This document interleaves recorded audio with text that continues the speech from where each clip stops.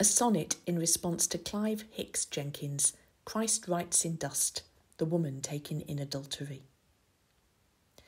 They rule the roost in that bucolic town, these stocky bully boys who brook no doubt. If you don't stand up straight, they'll pull you down. She broke their rules, so now she is dragged out as beast to slaughter, halter-led and bound, her fate determined till he queers their pitch. He'll not stand with them, bends low to the ground, upends their rules, calls out the hypocrites. Stones fall from hands, they quietly slip away, but they'll be back to blight another day. In reflecting on this picture, I took the same starting point as the artist.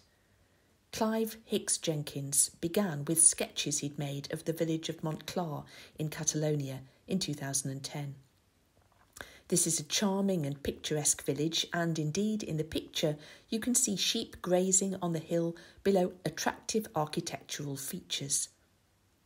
And yet Montclar had a dark side to it, relating to events 70 years before in the Spanish Civil War. Truth-telling, reconciliation and forgiveness had not taken root there, and so it was a place not at ease with itself. I began by imagining that the three accusing men and the woman all lived in the village at the top of the hill. What would it be like for her, and for others like her, to live under the gaze of those men, a gaze which I couldn't help but think would probably be both censorious and lustful? I imagined that life in the village might superficially seem very idyllic, everything in its place and a place for everything, just as they like it. But scrape the surface and you would find fear and anxiety, particularly affecting anyone whose lifestyle didn't conform to the norms these men approved of. It was only when I read the gospel passage in the light of the picture that I noticed that Jesus is noted as twice bending and twice straightening. It put me in mind of the way that bent has been used as a pejorative term to refer to members of the LGBT+ community, as opposed to being straight.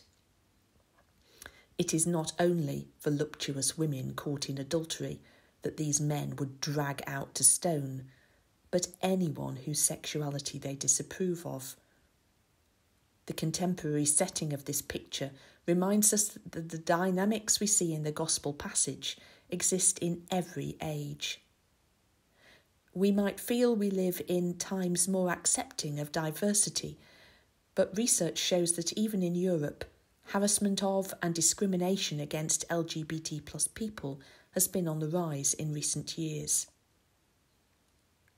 Jesus is having none of it in this picture.